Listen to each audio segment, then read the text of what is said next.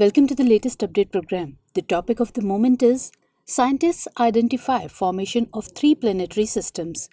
Recently, an international group of scientists have identified the formation of three planetary systems around a binary star system. This binary star system is called SVS13. The SVS13 is located 980 light years away. The complex structures of dust around the system shed light on the origin of the planetary system in this fascinating environment. The study revealed that each star has a disk of gas and dust around it, and that, in addition, a larger disk is forming around both stars. Scientists have studied the SVS13 by using the Very Large Array, that is VLA, and the Atacama Large Millimeter or Submillimeter Array, that is ALMA.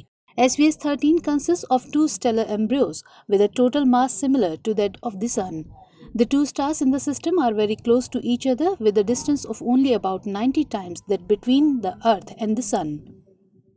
Models of planet formation suggest that planets form by the slow aggregation of ice and dust particles in protoplanetary disks around forming stars. Usually, these models consider only single stars such as the Sun. The research has been accepted by the Astrophysical Journal. Dear viewers, to watch this topic in Hindi, please visit our Hindi YouTube channel.